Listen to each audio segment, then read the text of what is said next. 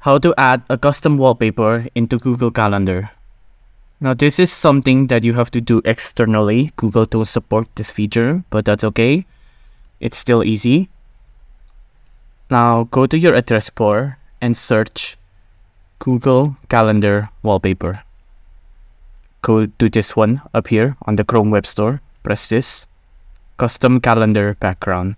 I already have it installed, but once you have it installed, go to your extension page, press this, press on the three dots, and then press options.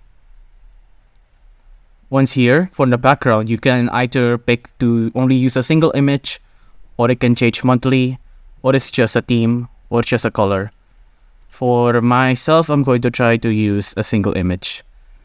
So let's search up an image. For example, let's search up a kitten.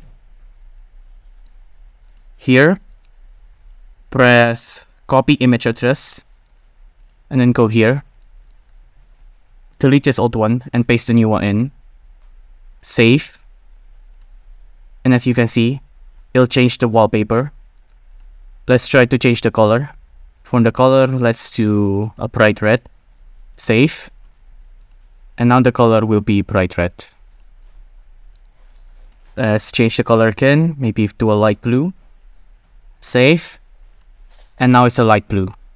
And that's how you change your wallpaper in Google Calendar.